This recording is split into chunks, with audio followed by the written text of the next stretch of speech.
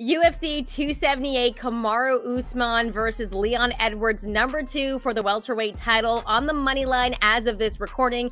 Usman is a minus 430. Meanwhile, Leon Edwards is the dog at plus 300. Bryan, who do you have winning this one and how?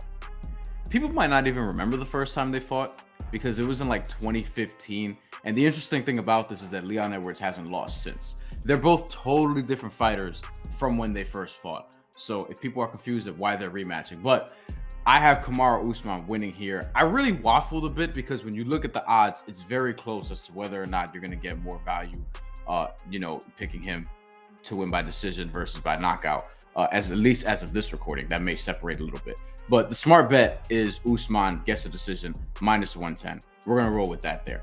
I think that when you look at how he's been lately, he's won 3 of his last 5 fights by knockout. But Leon Edwards has also never been stopped before. And I just think that he's going to tough it out for 5 rounds. I also think this is going to be closer than people think. So we're going to roll with Kamaru Usman here on the safe side because he's just been at another level. But I think Leon Edwards is going to push him.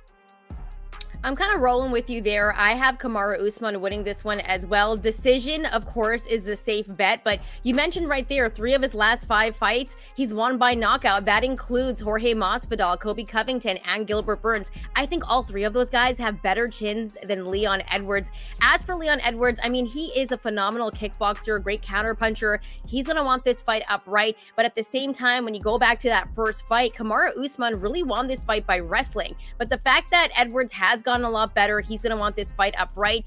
I could see Kamaru Usman landing a big one on him and getting the knockout victory. I also think the fact that Usman just doesn't ever get tired, his stamina is crazy, that's going to play a factor in this one as well. So I'm going to roll with Usman to win by TKO or KO at plus 260, and there's some really good value there as well.